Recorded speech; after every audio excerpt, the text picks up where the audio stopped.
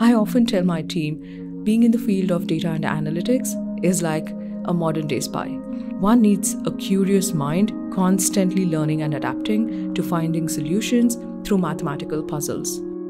And to achieve that, they need to develop the skill to look at various pieces of data and drive conclusions around it.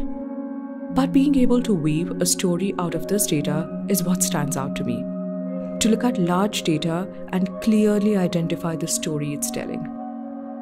Gender gap and pay parity are very pertinent issues, especially in the tech industry where there is very little representation of women.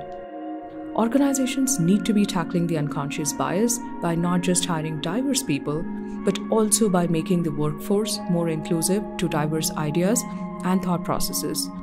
I would also say that women need to have more belief in their own ability to succeed. And that is where I think having a supporting mentor or access to like-minded female networks can be a powerful source and also make a significant difference. I'm fascinated by how we have evolved to a place where analytics and AI has the power to read the human mind and perhaps even predict the future. My name is Ramya Parashar. I'm the Chief Operating Officer at MIQ. Meet me at Cypher.